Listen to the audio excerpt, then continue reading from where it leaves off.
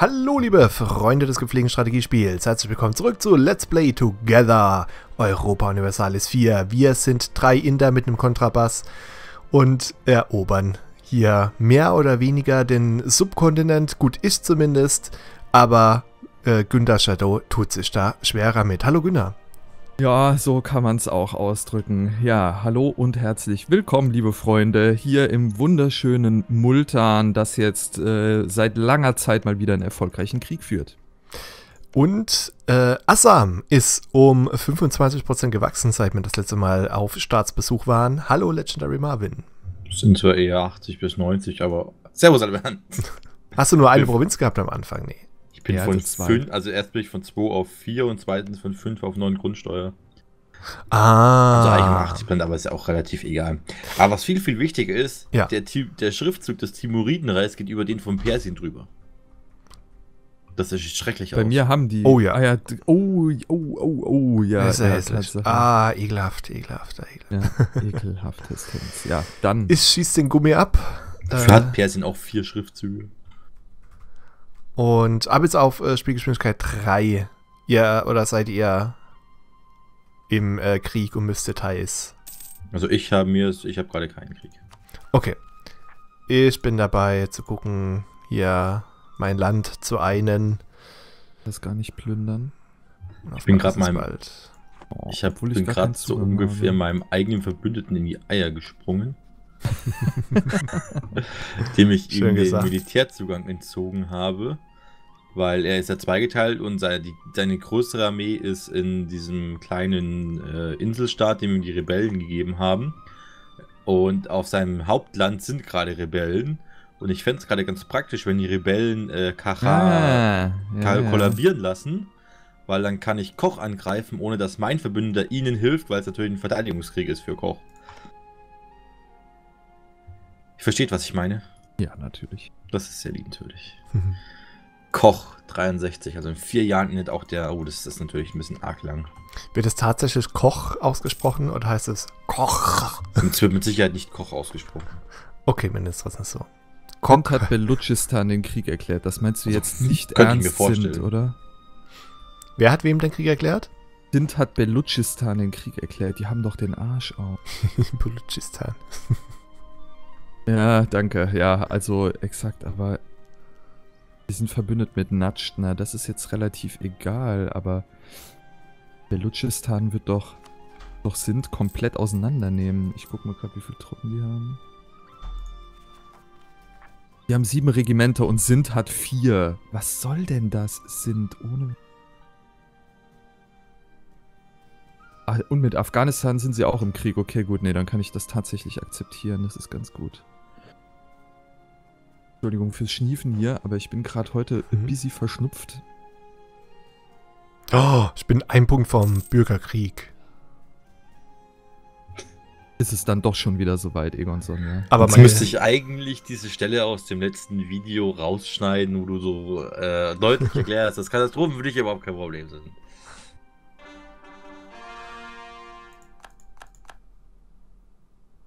Wenn die Legitimität nicht wäre, durchschnittliche Autonomie im Inland beträgt mindestens 10%. Nee, warte, tritt ein, wenn. Erlebt derzeit keine Katastrophe. Okay, ich habe keinen Regentschaftsrat haben. Seltsam. Rebellen haben die Grenze überschritten. Bleib doch lieber in...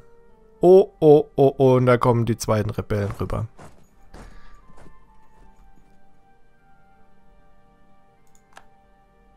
Ich hoffe mal, die sind jetzt nicht so schlau und unterstützen sich gegenseitig.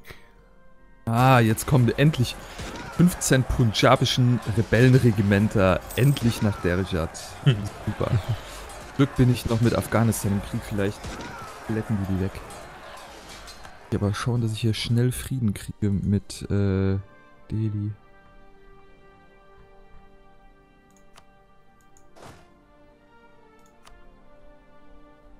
Bei Punjab muss ich immer am Punjabi MC denken. Genau. Kennt ihr den noch? Ja. Klar, Punjabi MC oder so. Weit im Hinterkopf. Ich glaube, es war sogar in den 90ern oder so, als der diesen einen Hit hatte. Ja. Ein One-Hit-Wonder. Es kommt der hatte in doch, Frankreich hatte der 4 vor nicht das irgendwie, Lied. hatte der nicht irgendwie 2 Hits sogar? Ja? Mit diesem, ja, es gab doch irgendwie dieses Dali oder wie das hieß und dann gab es ja noch eins. Naja, ist jetzt auch egal. Ja genau, da hätte ich gerne, dass du den freilässt und den würde ich gerne noch belagern, damit ich eine Landbrücke nach Kaschmir. Und da war er wieder weg. Habe. Ja, ich überlege gerade. Mhm. Ich kann ja meinen Frieden hier mit Delhi machen. Dann kriege ich Geld. Boah, das kostet 191 Diplomacht. Sollte eigentlich gehen. Komm jetzt schnell. Ja, ich krieg schon Ruf nach Frieden.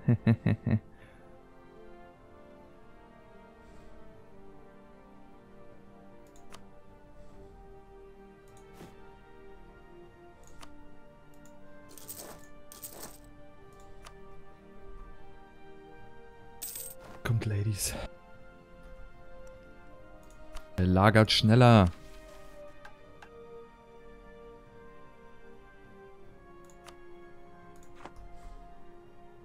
Schneller, belagert schneller. Ah, ja, so langsam wird's.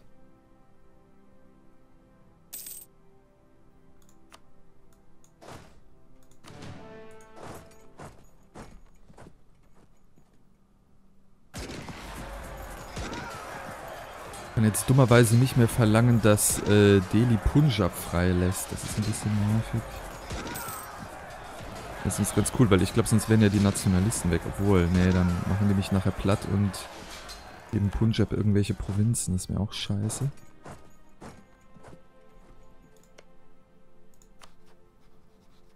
So, jetzt wird Belutschistan erstmal Sindh verprügeln. Mal gut, Afghanistan macht mit.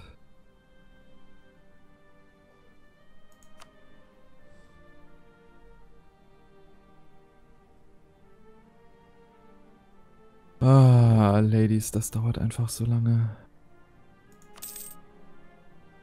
Das Doofe ist, weil ich momentan in 4 Kriegen drin bin. Es ist einfach unglaublich, ja.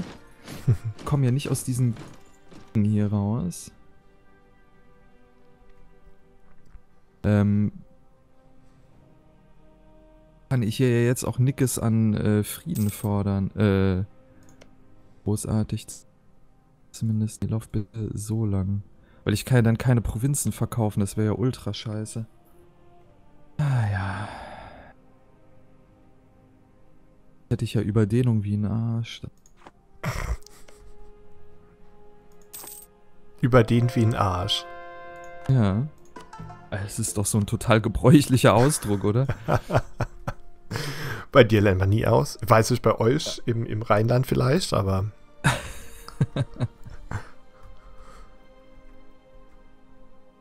Ich kaufe mir jetzt tatsächlich für 75 Diplopunkte ein bisschen weniger Kriegsmüdigkeit.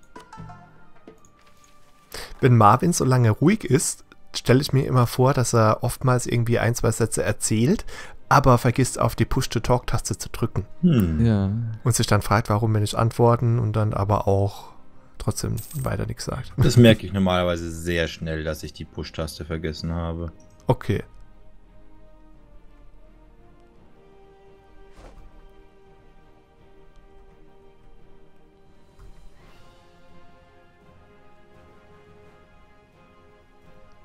Die Push-Taste, Marvin, nicht die Pause-Taste. Marvin sitzt jetzt davor und drückt die ganze Zeit auf die Pause. Oh Gott, bitte. Kacha würde Koch helfen, obwohl sie gerade kollabiert sind. Das frustriert mich gerade ein wenig. Wie zu sagen, gar sehr.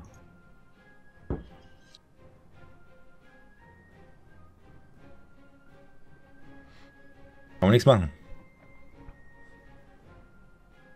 Sehr schade. Die Bauern habe ich ja gar nicht gesehen. Sehr schön. Ja, toll.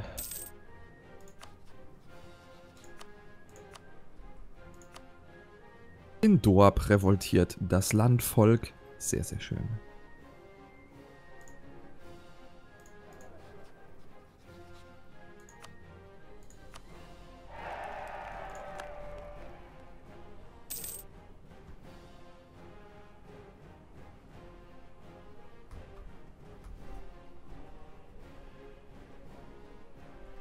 Das ist nicht mal ein negativer Faktor, dass sie gerade kollabiert sind. Das ist sehr unterhaltsam. Sehr so, ich habe jetzt Kaschmir konvertiert und als Dank dafür sind sie jetzt unzufriedener als vorher.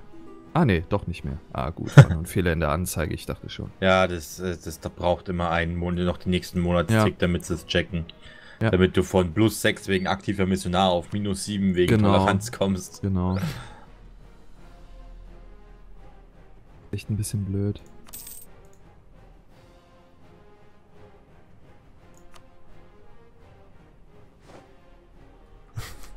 So, jetzt muss ich mal ganz kurz was gucken. Sekunde. Oh, Runtime Error. EU4 gecrashed. Oh, dann sollten wir wohl speichern. Speicher sofort, denn gerade eben hat sich Punjab selbstständig gemacht und ich glaube, sie haben keine Provinz von mir bekommen. Bei mir steht jetzt hier Update bei Europa Universalis eingereiht. Oh, vielleicht haben sie den Hotfix gerade rausgelassen. Ich würde das vermuten. Vielleicht sollten wir ganz kurz den Hotfix installieren und dann gleich weitermachen. Ja. Okay, dann bis gleich. Herzlich willkommen zurück. Hallo.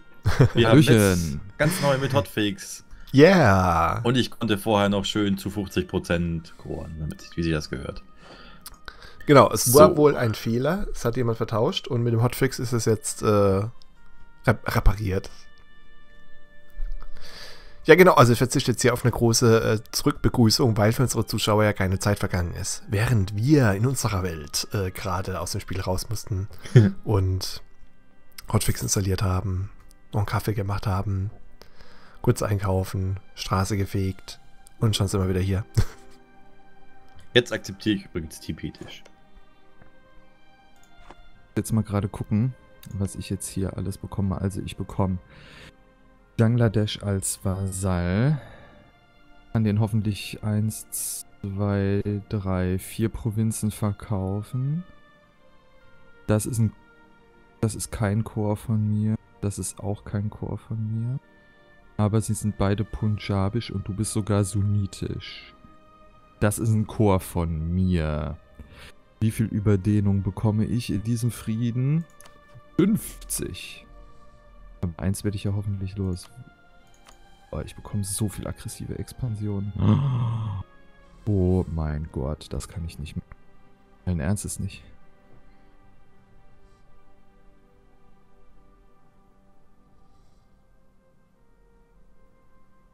Aber kaum Überdehnung. Was bringt denn hier so viel Überdehnung?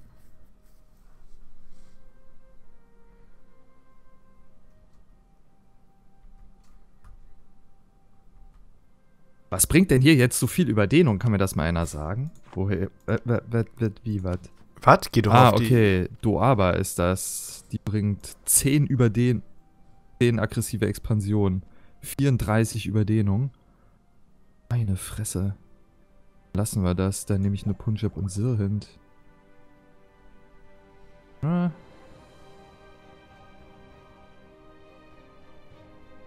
Ja, da kriege ich halt eine Koalition wahrscheinlich. Nagar, Bundelkhand, Belutschistan und Malwa. Punjab, ne, das kann ich mir echt nicht leisten. Weg.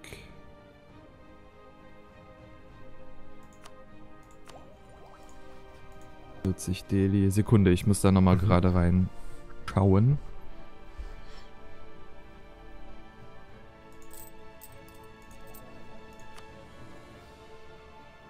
Ich will nicht so wahnsinnig viel Überdehnung haben. Wir versuchen es mal so rum. So, dann kann ich von dir nämlich noch Geld fordern. Verlange ich, dass du Nagua aus Vasallen aufkündigst. Bangladesch wird ja zu meinem Vasallen. So. Okay. Gucken wir mal. Forderung senden.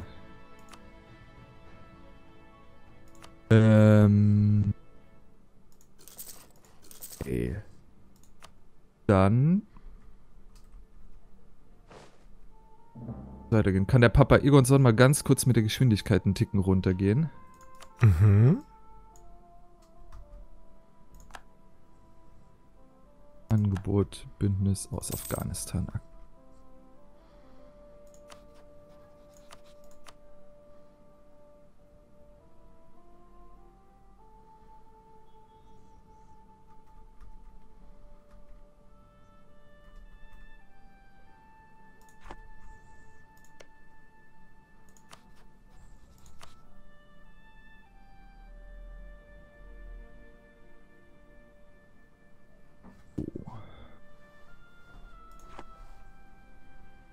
Auf 1 oder auf 2?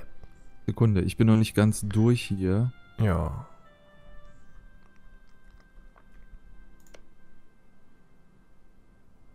Okay, das da wird sich wahrscheinlich von alleine erledigen. Ja, Kant wird sich wahrscheinlich auch von alleine erledigen.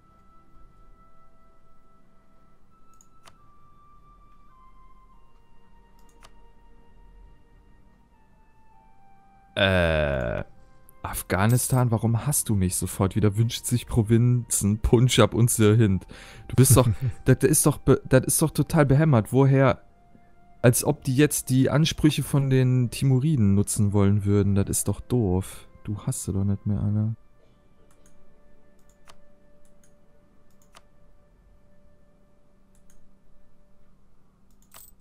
Ach ja, Spiel, ärger mich doch einfach.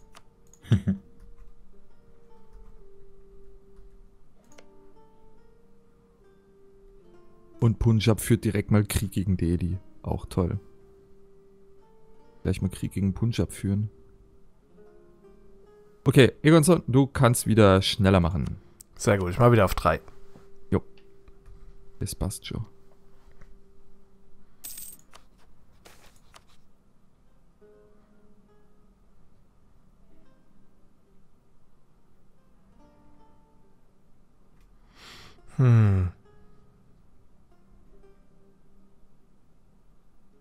Ah. So, jetzt könnten diese 3 Kriege, die ich da noch am Laufen habe, langsam mal enden. Soll ich gegen die aufgebrachten Mobs einschreiten? Die aufgebrachten Mobs? Ja, ich greife ein.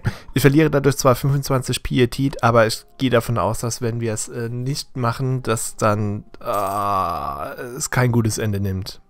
Also Pietät-Events haben keine Langzeitfolgen, wenn ich das irgendwie beruhigt. Sicher nicht. Es kann doch nicht sein, dass wenn der Angry Mob auf die Ungläubigen losgeht und ich nichts dagegen mache, dass es keine Folgen hat. Zu mir sind keine bekannt. Ja gut, ich habe auch schon Bücher verbrannt. Was? Ich habe auch schon Bücher verbrannt, jetzt kann ich auch Mobs töten. Ja. Oder sie halt agieren lassen, ja.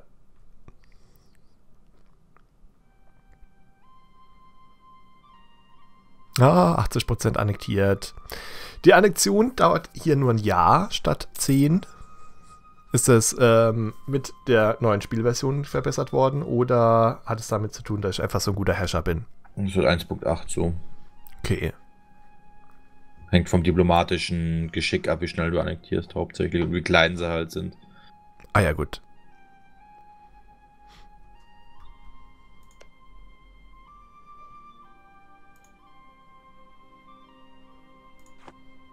Der Kant wird gezwungen sein, Euraten jeden Monat 10. Ja, Kant tritt Taras an Euraten ab. Er kann seit 24 Dukaten. Kriegsgrund Horde wohl an. Dann werde ich jetzt mit denen erstmal mein Bündnis kündigen. Lösen. Ah. Wir haben eine Grenze zu Günnar. Warum habe ich Blick hier unten auf hier unten? Boah, 35 Punkte. Habe ich einen Handelsschützer? Okay. Leider nicht. Keine weiteren Bündnisse gebrauchen.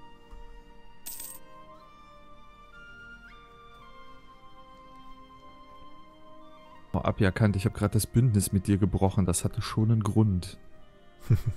Ich mag dich einfach nicht.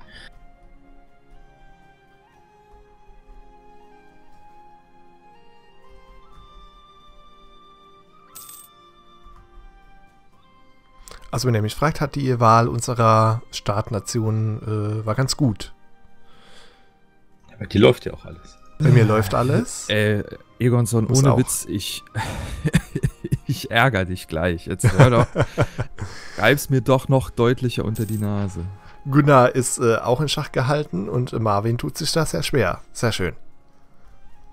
Die idealen Voraussetzungen, um den großen Krieg später zu führen. Ja, die schaffe ich schon noch, keine Sorge.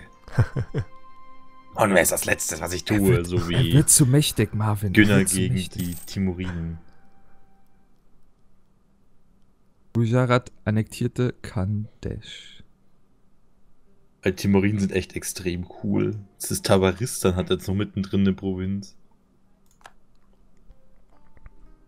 Land einer Koalition von Malwa.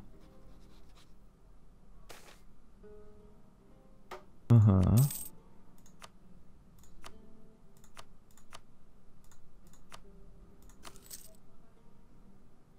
Ja, verlieren wir mal wieder ein bisschen administrative Macht, ne? Wir haben es ja. Ne?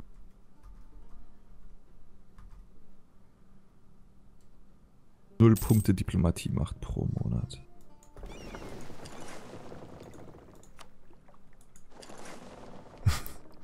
Das ist so schön die Animation, wenn die Schiffe aus meinem Hafen in Ahmadabad auslaufen, in die Küste, dann fahren sie über Land. Ich hab Schiffe. Der feine Herr. Wirklich.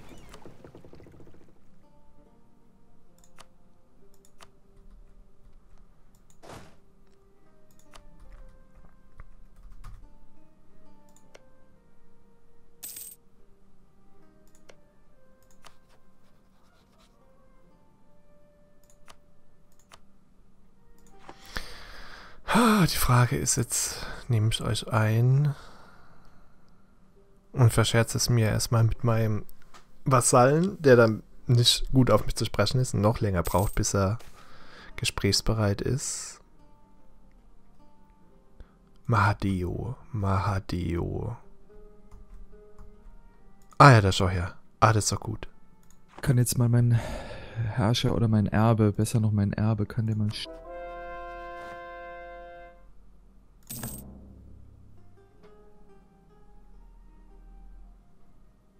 Mahadeo, Mansour, Malwa, Mansour. Huiuiui. Kadesh. Ist das dabei? Ja, 35. Ich glaube, Nordkonkan ist gut, okay. What to do?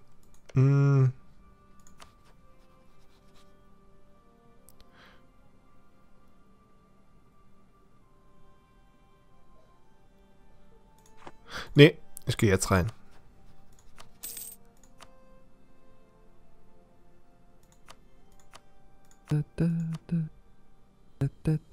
Kriegst du es aber hinduistisch. Unsere Hind gehört endlich zu uns. Werden diese Drecksprovinz mit dem letzten Urintropfen eines Bauern verteidigen oder wie auch immer.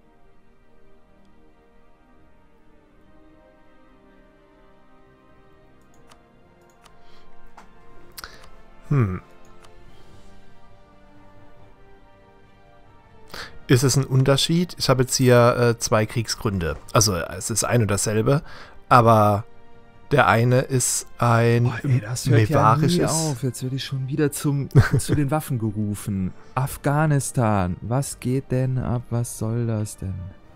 Was für ein Unterschied? Erzähl weiter, ja, ich höre dir zu. Ja. Was für einen Unterschied macht es, ob ich ein mevarisches Kriegsziel, also ein Kriegsziel von einem Vasallen nehme oder ein eigenes? Beim eigenen werde ich es bekommen und beim Vasallen der Vasall. Ja. Da nehme ich schon natürlich... Macht nicht mal den Unterschied. Es ist eine Eroberung. Es kommt halt drauf an, wer es halt... Ja. Und damit funktioniert es. Es ist sogar egal, ob du da deine oder das von deinem Vasallen nimmst. Okay, aber mal angenommen, ich gebe es meinem Vasallen, ist der dann nicht super toll auf mich zu sprechen danach? Ja, und kann ich ihn dann... Freut ihn normalerweise, ja. Und dann kann ich ihn annektieren. Ja, dann mache ich es doch so, oder? Dann kann ich 2 Fliegen mit einer Klappe schlagen.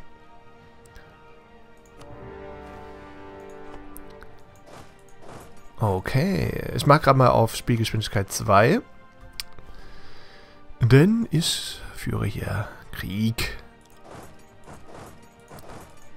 Mein Kriegsziel hat sich gerade mit Ming verbündet, was mich gerade ein bisschen nervt.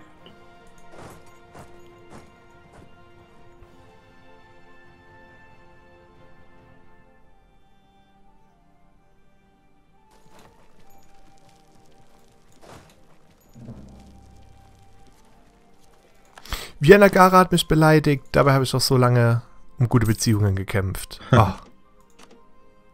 Eieiei.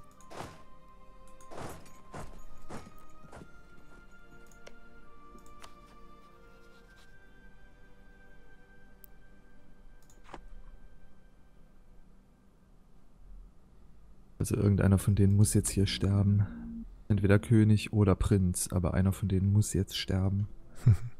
Weil ihr ja viel zu viel Diplomat.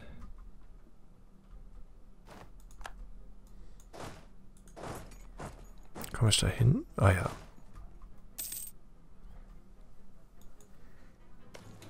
Ich komme auch gar nicht mehr dazu, noch einen Rivalen auszuwählen, weil ich halt permanent im Krieg bin. Das ist total behämmert. Ich belager mal wieder mit den Pferden. Überskill. Ja, wird auch eben mal wieder Zeit für einen Schnitt. Stimmt. Ja, 2 Minuten noch. 2 Minuten noch. Ja, ich brauche die 2 Minuten auch. Zack. Armee.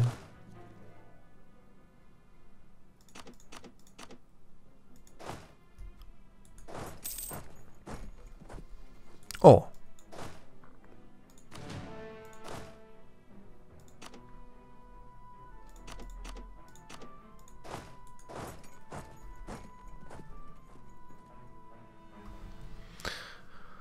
Okay, Verlust erlitten, im Krieg sind wir auch. Weiß ich Bescheid. Erheben wir doch Kriegssteuern. Wie wär's damit?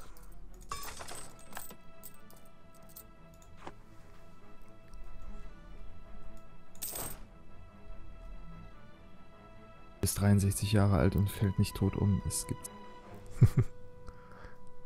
Das in Indien um 1463. Ne? Ich sage dir, gib es mit. Oh, ich mach Geld. Krass. Wodurch eigentlich?